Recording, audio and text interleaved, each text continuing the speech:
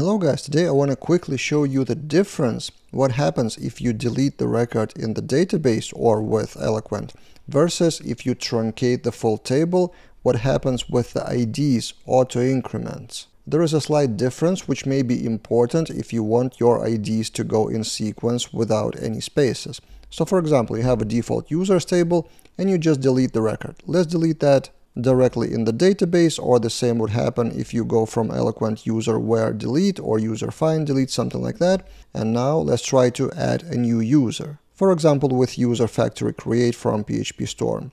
What do you think would be the ID of new user? 1 or 2? Let's find out.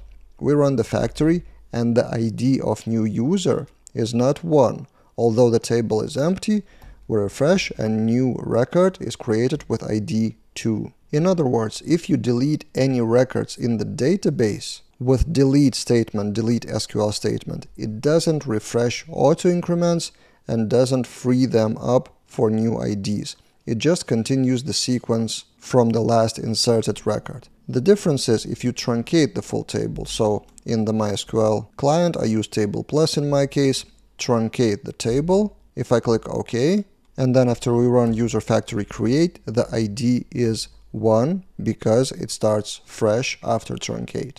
In most cases, it's not a bug, it's a feature, it's a logical behavior. You just need to know how it works, because even if you delete, for example, user ID 3, I've seeded a few more fake records, so you delete that one. Maybe there is a record related to user ID 3, maybe without foreign key, but that user ID may be active somewhere in reports or something like that. So that ID should be reserved kind of forever.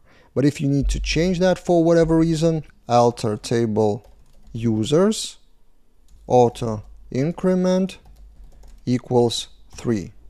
Let's try to launch that. Successful. And now if we run user factory create, what would be the new ID? ID 3, although we have just deleted the ID 3, but we manually have reset the next value of auto-increment column. So that was a quick tip about databases, and I talk more about databases and their structure in one of my courses, which I recommend you to watch. It's called How to Structure Databases in Laravel, and I will link that in the description below if you want to purchase that course and that way support this YouTube channel. That's it for this time, and see you guys in other videos.